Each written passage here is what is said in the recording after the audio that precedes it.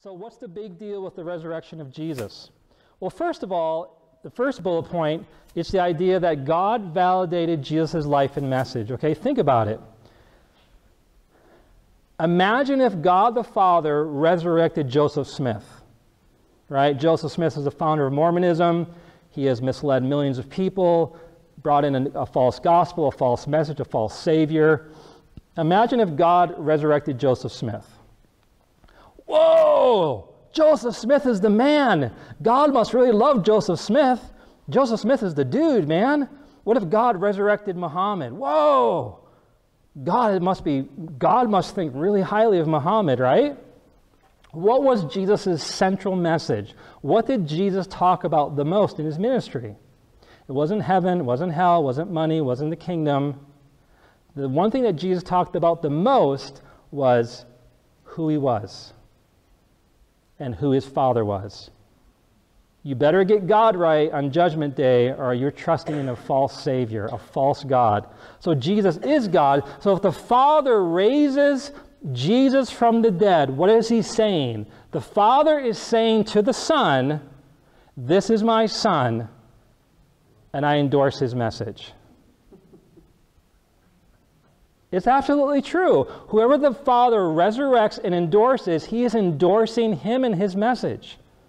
So if Jesus was a false God, a false Savior, and gave a false gospel, especially who he said he was and who his Father was, God himself was validating a lie.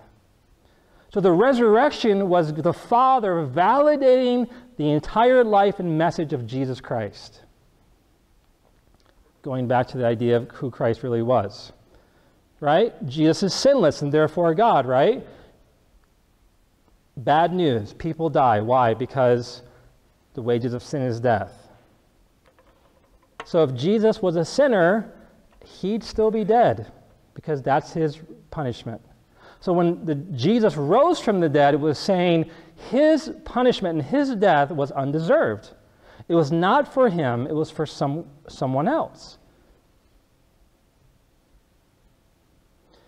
Jesus showed that he had power over death, right? That's why whoever believes in him will not perish but have eternal life. Why is that so important? Because we have to put our hope and trust in the one who has more power than our greatest enemy, which is death. And don't forget this very simple truth. When Jesus, I love talking to college students, hey, you believe in life after death? And they say, yeah, I think so. Most people do, by the way. But then if you ask them if there's any evidence for life after death, most people say, evidence? No.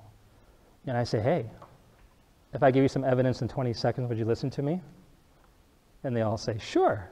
So I say, here we go, 20 seconds. Here we go. There's a guy named Jesus, he came from heaven, was a sinless life, died on the cross, rose from the dead. If that story is true, that he rose from the dead, that's evidence of life after death.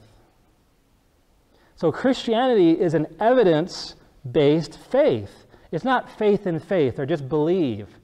We believe because we have evidence to back up our faith that Jesus Christ rose from the dead.